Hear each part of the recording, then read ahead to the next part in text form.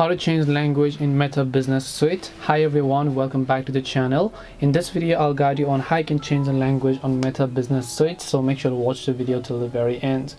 In order to change the language on Meta Business Suite, first of all you can see I'm on Meta Business Suite website and the language is set to English. What if I want to change the language? Well, to change the language, just come to facebook.com, which is your normal account, right? Then click the profile icon there, click on settings and privacy, then just click on language. And here you can see Facebook language. Currently it is set to English. I can just set to any of the other languages here, and once I've done that, I can just select a backup language over here as well. Once I've changed the language on my Facebook, you can see the language has been changed. Now if I just come to the business suite and then I refresh this page, the language will be changed in this case as well, as you can see over here. And this way you can change the language on Meta Business Suite. You just have to come to Facebook and then change it back again if you would like to actually change it.